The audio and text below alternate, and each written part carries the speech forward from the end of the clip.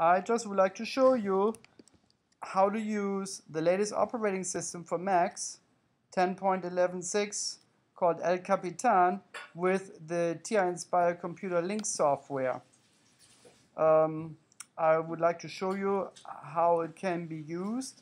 The first step that you need to do is you go online and you go to Google and you type in Ti-Link software Inspire for Mac, and I did that already. You're gonna get to this screen. You click on download here on the red download button, and then you're gonna click on the Ti-Nspire computer link software for Macs, DMG. You click on it, and that then triggers the download. Takes a minute or two. It's on your computer.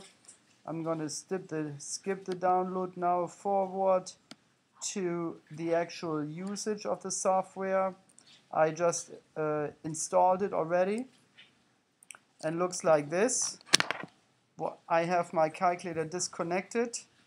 Once I have my calculator turned on and the calculator cable plugged, I'm plugging it into USB port now.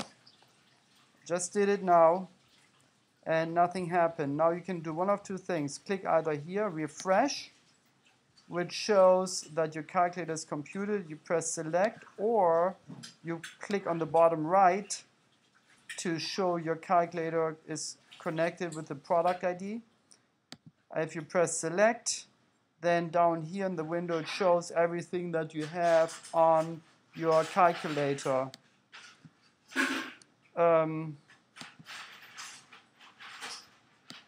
So now, in order to transfer file, now if this doesn't show down here, then what you need to do is you need to plug your calculator cable into a different USB port, or you have to reboot your computer, and then it will work.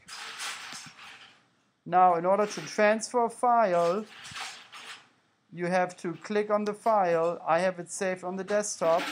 That's the easiest location. And then you just click on the file, keep it pressed, and drag it down to this bottom window. I did it. I already had the file on the calculator, so it says it's already present. That's okay. Say yes. And when I look on my calculator screen, it shows that this program was just transferred to my calculator. That's how it goes. So, oh, I can even do a screen capture, I guess. See, it says here that the document Algebra Made Easy was received on my calculator.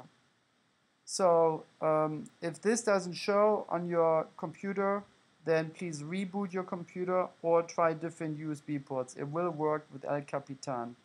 Thanks for watching.